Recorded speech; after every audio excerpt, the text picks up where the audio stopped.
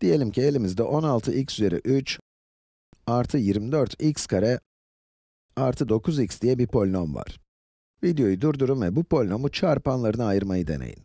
Hadi bakalım. Polinoma ilk baktığınızda her terimin x'e bölünebildiğini gördünüz, öyle değil mi?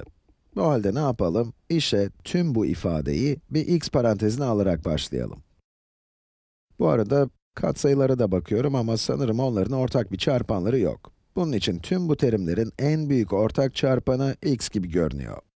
Evet, x parantezine aldığımızda x çarpı, buradan bir x alırsak geriye 16x kare kalır, 16x kare artı, buradan 24x gelir ve buradan da 9.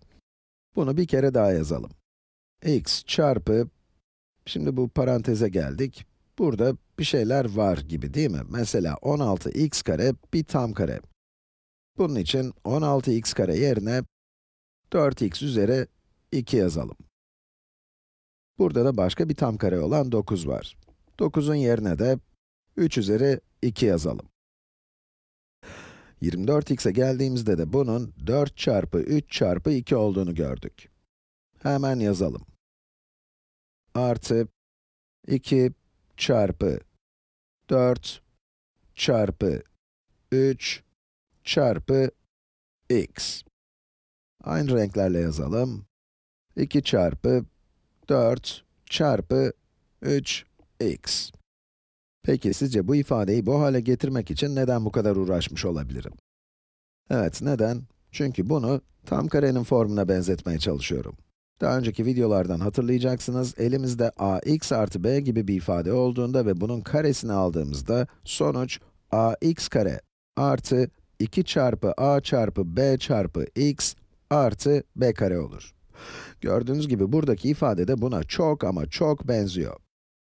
Ax kare burada, bu, b kare bu ve son olarak 2abx de, bakın burada, 2abx.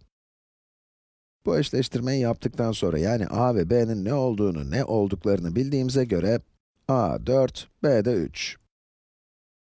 Burayı ax, yani 4x, artı b, yani 3 ve tüm bunun karesi olarak yazabiliriz. X'i de unutmayalım. İşte bu kadar. Böylece bu ifadeyi çarpanlarına ayırdık. İstersek, x çarpı 4x artı 3 çarpı 4x artı 3 gibi de yazabiliriz. Ya da burada yaptığımız gibi, x çarpı 4x artı 3'ün karesi olarak da bırakabiliriz. Bu videoda bu ifadeyi çarpanlarına ayırmak için öncelikle ortak bir çarpanları olup olmadığına baktık. Daha sonra geriye kalanı incelediğimizde tam bir kareyle karşılaştık ve daha önceki videolarda öğrendiğimiz gibi bu tam kareyi de daha basit bir şekilde ifade ettik. Hepsi bu.